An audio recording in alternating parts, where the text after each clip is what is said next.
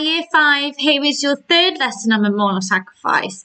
So far we've looked at what memories are and the Exodus and how that links to memorial sacrifice. Today we're going to be looking at the Last Supper. So have a read of this page here, and then I want you to pause and have a think about what the Last Supper was. On the blog there's also a video that shows you what the Last Supper is. Here's Luke's scripture. So Luke said, "Then Jesus took a cup, gave thanks to God, and said, 'Take this and share it among yourselves.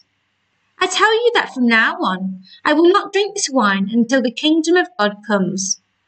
Then he took a piece of bread, gave thanks to God, broke it, and gave it to them, saying, 'This is my body, which is given to you.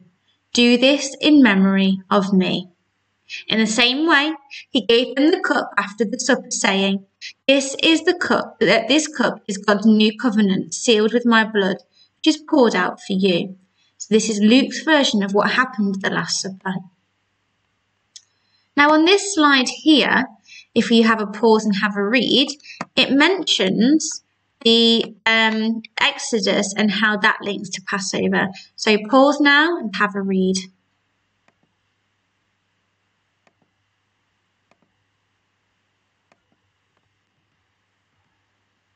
Okay, here are some questions for you to think about.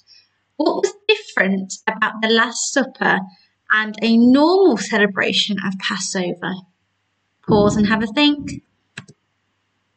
Do you think the disciples understood what Jesus said and did at the time, or only when they look back on what happened, and why would that be? So did they understand why Jesus was breaking the bread and blessing it and blessing the wine?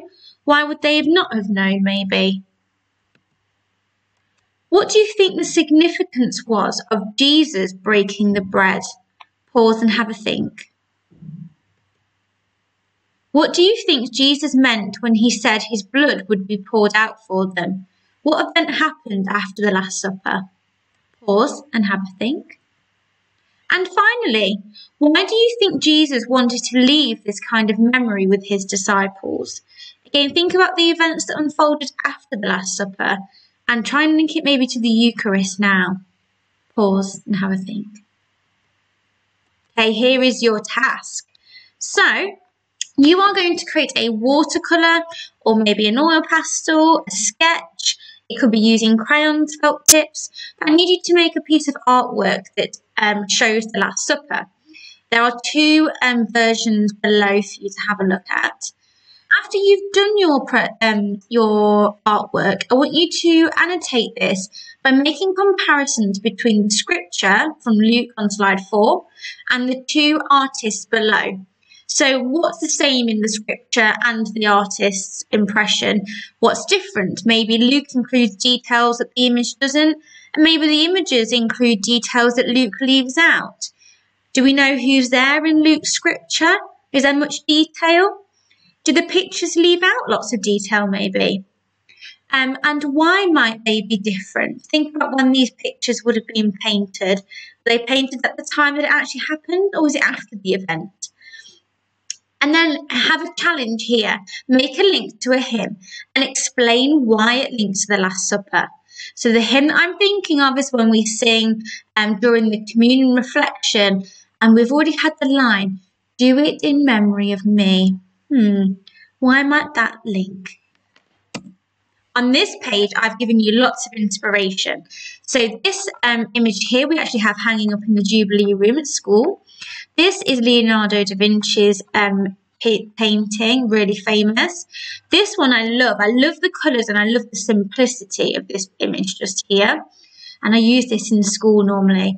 And this one here was just a nice modern version of the Last Supper that you might want to use. So you choose which one you're inspired by and try and recreate that for me. If you look on the blog, there's a video of the Last Supper, and I have uploaded pictures from last year to show you what kind of artwork the current Year 6ers got up to. You'll be really impressed. Enjoy, everybody.